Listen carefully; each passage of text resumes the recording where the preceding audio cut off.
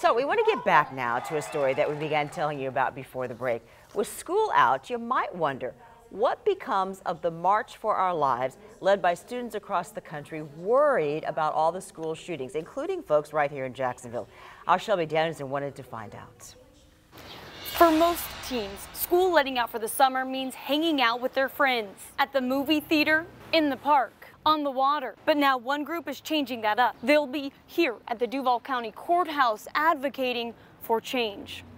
It's the dog days of summer for some. For others, it's back to work. For situations like this where there isn't justice because nothing is done, we're standing in front of a place that's supposed to give justice and doesn't. Atlantic Coast High School grads Mia Cleary and Adrena Forrest are making their summer plans. We're going to have a rally and we're going to have student speakers. After that, we are going to proceed to lie down on the lawn of the Duval County Courthouse. They're dedicating their time to the March for Our Lives movement, starting with an event Tuesday, the 2-year anniversary of Pulse. They say dozens will lie down on these grounds for 12 minutes. It's 720 seconds, which is around the number of people that have died in mass shootings since Pulse. They wanted to send a message. It's still disappointing that the people around us aren't as passionate about this anymore as we are and have let the conversation die a little bit. They say school shootings have changed the way they see the world. We've sat in our classrooms before and kind of pictured if someone were to come in, what would you do? Where would you go? They both describe triggers still that instantly feel like threats. Especially when the fire alarm goes off, your first thought isn't, oh, a fire, it's a shooting. Their goal,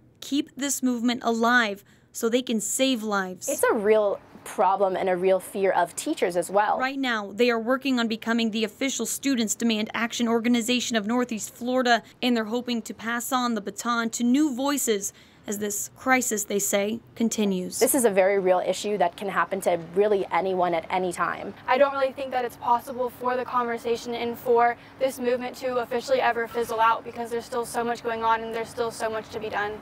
The national movement will come to Jacksonville at the end of July to focus on voter registration. For First Coast News, I'm Shelby Danielson on your side.